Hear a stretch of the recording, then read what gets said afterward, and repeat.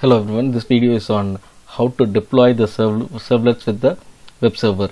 So before getting into execution of servlet program with web server, we'll go through the basics about servlets. So Java servlets are the Java programs that runs on the Java enabled web server and application server or application server.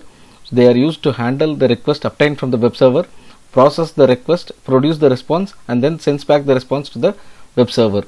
And execution of servlets involves 6 basic steps. The client will have to send the request to the web server. The clients will be sending the request from the web browser to the web server. The web server receives the request. The web server passes the request to the corresponding servlet, and then the servlet processes the request and generates the response in the form of the output. And the servlet sends back the response to the web server. The web server sends the response back to the client, and the client browser displays it on the screen. So this is the pictorial representation of the previous slide. The web browser from the client side will be sending the request to the web server. The web server will be identifying the corresponding servlet program and passes the request to the servlet program. The servlet program will process the request or manipulates the request and generates an output, and that output will be sent to the web server, and the web server will be sending that output in the form of HTTP response back to the web server. The web server will be displaying that output to the client. So this is the simple process. So to deploy servlets with the web server, we require two softwares. One is Java JDK and another one is Tomcat. We are using JDK 8 and Tomcat 8 versions, and we will require two files to execute the servlet program. One is the servlet program by itself, and another one is the XML file to create the formatting of that response. So servlet program, I have a pre-typed program here. So this is the servlet program. Here we are generating a message hello world, and this hello world will be formatted and put that message into the HTML file. So in servlet program we have 3 phases. One is the initialization phase, and another one is the handling of the message phase, and another one is the destroy phase. So in initialization phase we are generating the message hello world, and I am storing that hello world in a string called message, and this one will be sent to the HTML with the out.println, and we are formatting that message, and that will be sent through the response object. So this response and request objects are HTTP servlet request and HTTP response servlet responses, objects for HTTP servlet request and HTTP servlet response. So through this response message I am sending that message to the content type HTML. Okay, and I have a destroy phase for that as well. And I have saved this program in and now let me compile this program. So Java C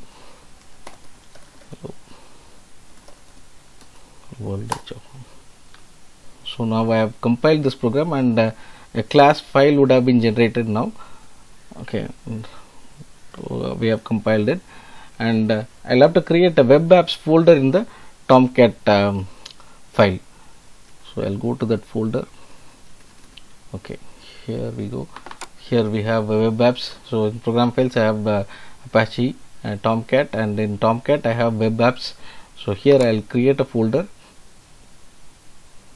new folder. So I'll create I'll use a name SRM. So in this I'll be creating another folder in uppercase web-information INF, web information, and inside this I'll be creating another folder classes. So inside this I'll have to paste my class file. So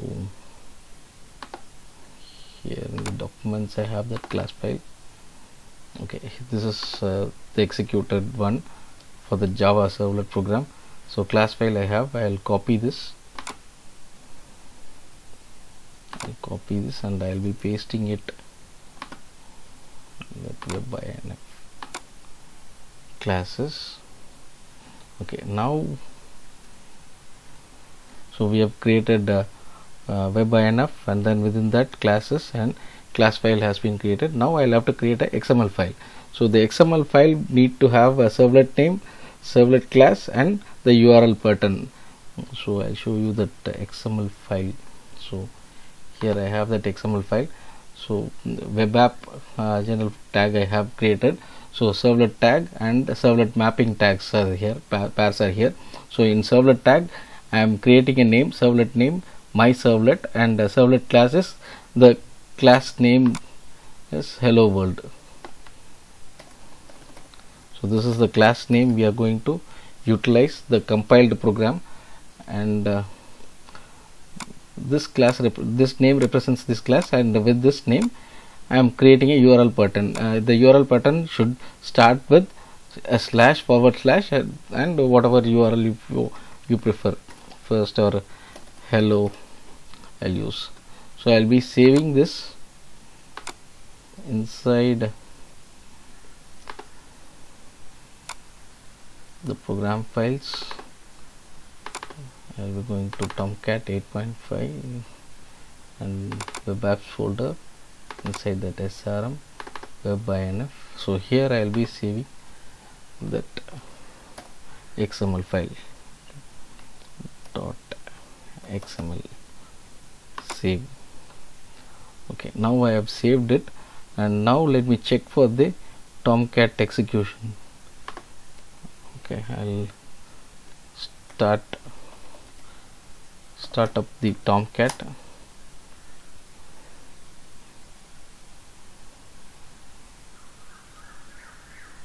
Okay, now it has started. Let me check it. Localhost :8080. I can check the Tomcat execution. Yes, it is executed, and in manage app I could find all the services. So here my URL name is srm/hello.